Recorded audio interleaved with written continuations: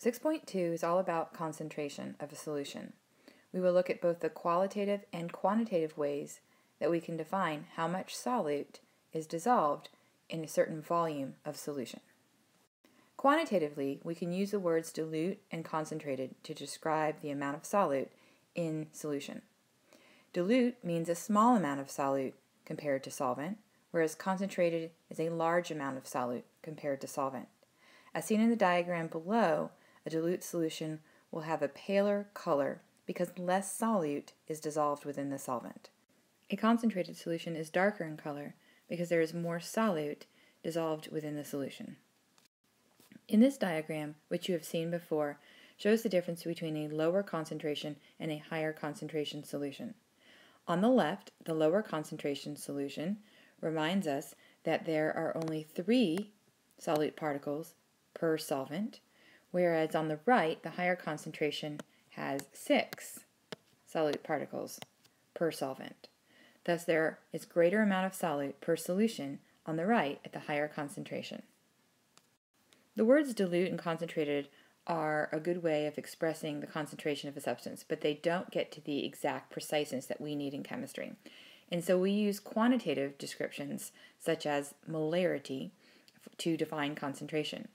Molarity is defined as the amount of solute in moles dissolved per liter of solution. It's very important to remember that the denominator is solution, not solvent, and you must use the volume unit of liters based on the definition. You can see the equation on the left-hand side, and over to the right we have a triangle that might help you in terms of solving algebraically for an unknown. Obviously, molarity is equivalent to moles of solute per liters of solution, but what if you wanted to determine volume and you were given moles in molarity?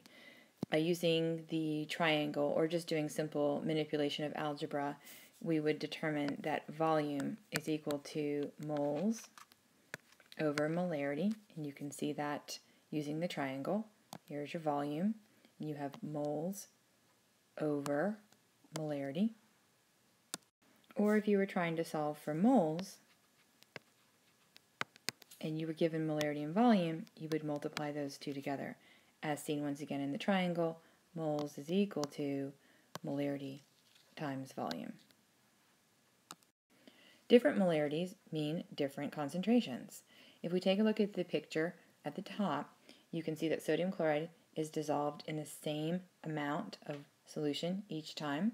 Here we have 4 moles of solute particles versus 8 versus 12. The more solute particles you have dissolved in the same amount of solution, the more concentrated it becomes. We would say that this is an example of a 12 molar solution versus the first beaker, which was a 4 molar solution. If we take a look at the picture in the lower left, you can see a 1 molar solution. The M is defined as molar, and that basically tells us that 1 mole of solute is dissolved per 1 liter of solution. If we were to change that to 2 molar, then it would be 2 moles of solute dissolved in 1 liter of solution. So let's try a few examples where we're not dissolving a certain amount of solute into exactly 1 liter of solution. We are going to need to use our molarity equation. Molarity is equal to moles of solute over volume of solution.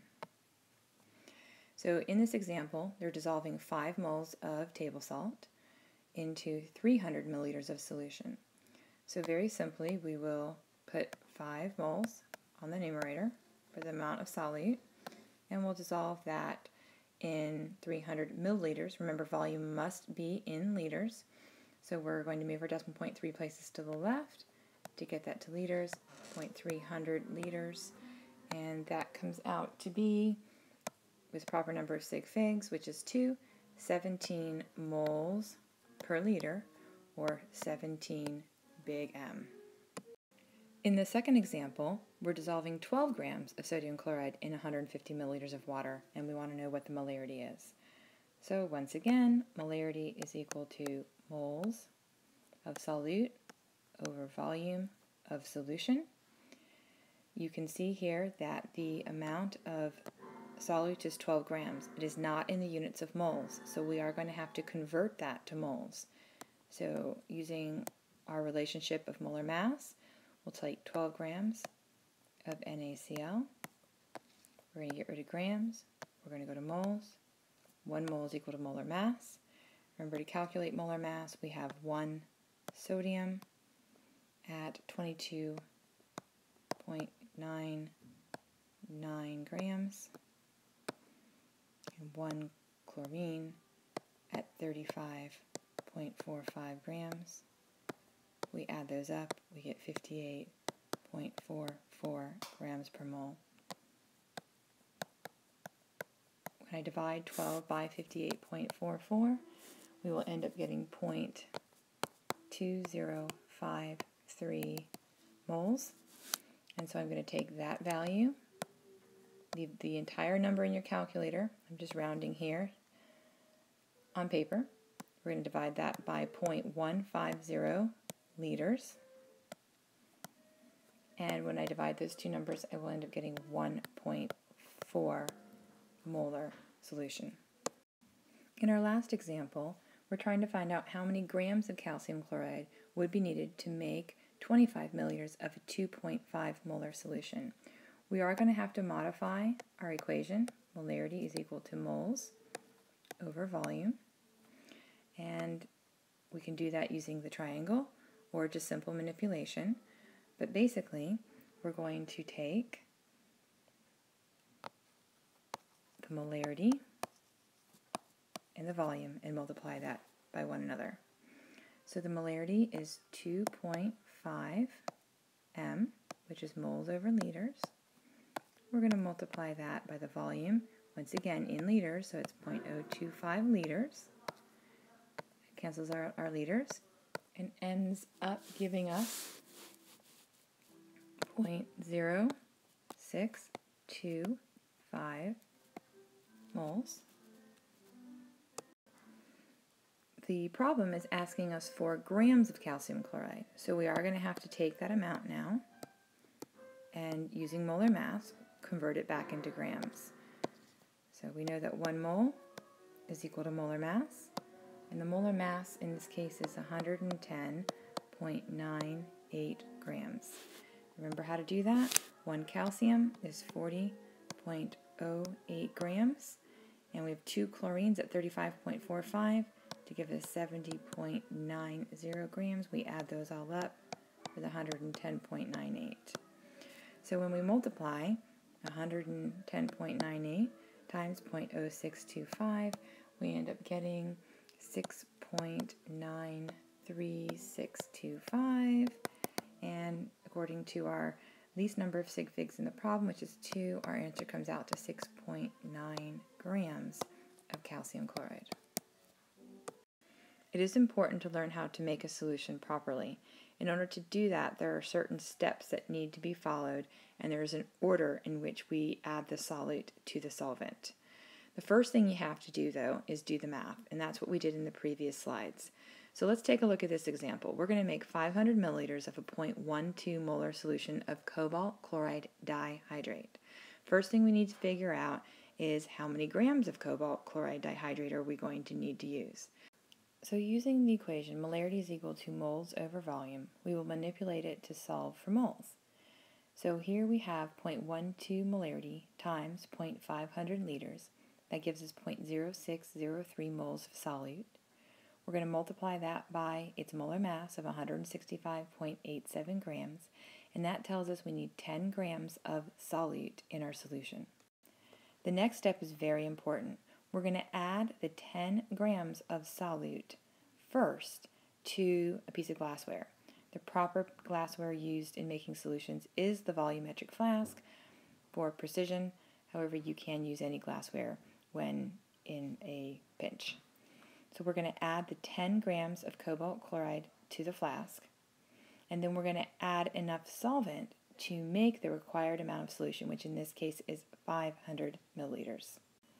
Notice that the solvent that you are adding is not water, which is very typical of an aqueous solution, but is ethanol. And you want to make sure that you add the solvent slowly so that you don't go over that 500 milliliter mark. Make sure that you are stirring, agitating in some way to get the solute to dissolve into the solvent before you fill to that final mark. It is super important to remember that when making a solution that we always add the solute first, and then we add enough solvent in order to get to the volume of the solution needed. In this example, we're using 90 grams of solute, and we want the volume of the solution to be 250 milliliters. In the center illustration, you can see that the individual making the solution is mistaken, and they're using exactly 250 milliliters of water, of solvent, and they're going to add that to the 90 grams that are in the volumetric flask. You can see now in figure C that when they add the 250 milliliters of water to the flask, that the volume of the solution is actually 45 milliliters above what it should be, which means that solution is more dilute than it should have been originally. Always make sure to add the solvent last, and you only add enough solvent to make the volume of the solution. The solute does take up some space, and so the volume of the solution will never be exactly the same amount as the solvent. The last thing we need to do in this section is talk about a dilution. A dilution is a technique used to make a dilute solution from a more concentrated solution. You can see on the figure at the left-hand side that we have 0.0050 moles of solute dissolved in 0.10 liters of solution. And that gives us a concentration of 0.050 molar of iodine. If we add water, you can see that happening in the middle picture, we keep on adding until we get to 0.5 liters. The same amount of solute is still in that beaker, but now there is more solvent, and that has changed the concentration, to 0.010 molar solution of iodine. And that is going to decrease the concentration. So a dilution always keeps the moles of the solute the same, but you change the volume of the solution by changing the volume of the solvent. In order to calculate a dilution, we are going to use the equation M1V1 equals M2V2. We want to remember in a dilution that the moles of the solute always stays the same. We're just changing the volume of the solution by adding more of the solvent. So moles 1 equals moles 2. The other thing that you want to remember is that the 1s and the 2s reference the original stock concentration and volume versus the new concentration and volume.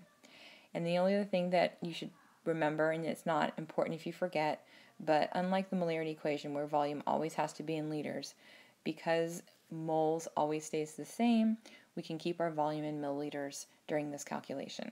So let's take a look at the example. What is the molarity of a new solution if you diluted 100 milliliters of 3 molar HCl to 250 milliliters?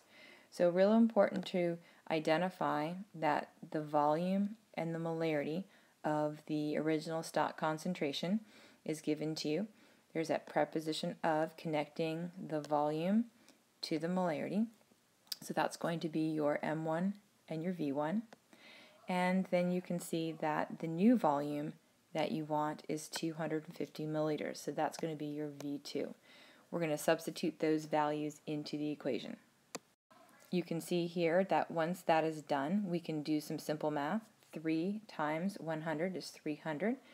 And then we have that equal to X is equal to 250 milliliters. We're going to divide both sides by 250 milliliters to get X by itself. We end up getting 1.2 molar in concentration. And that should make sense.